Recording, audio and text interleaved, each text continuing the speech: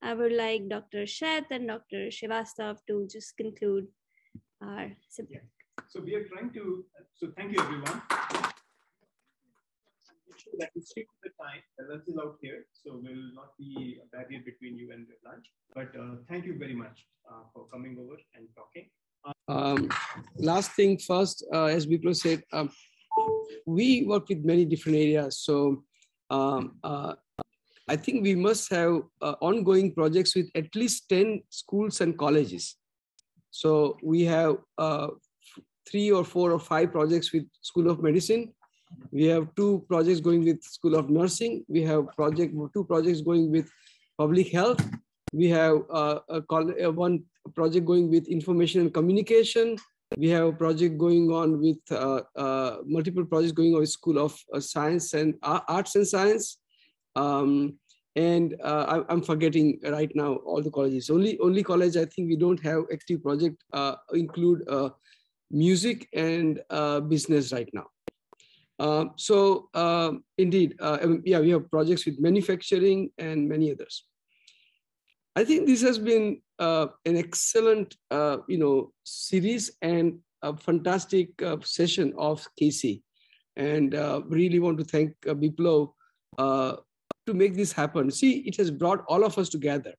The interesting thing is that in such a short time, starting with 2019, we have grown quite a bit. We are about 30 or so full-time members here, meaning 6 faculty, postdoc or 2, we'll have research professor and adjunct professors. And we have PhD students, more than 20 now. Certainly we have the 18 slots that are all fully full.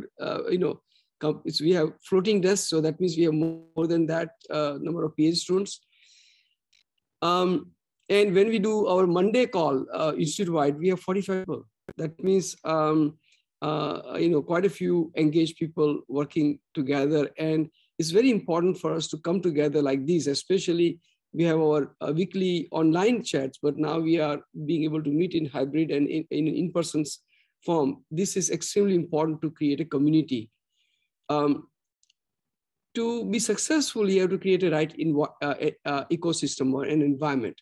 I think Nathan did a fantastic job of what it takes from a student perspective to make this an engaging, a useful, a fruitful environment from them. That's exactly what we are trying to do. That's what we endeavor to do. And in that sense, doing this kind of event is very important.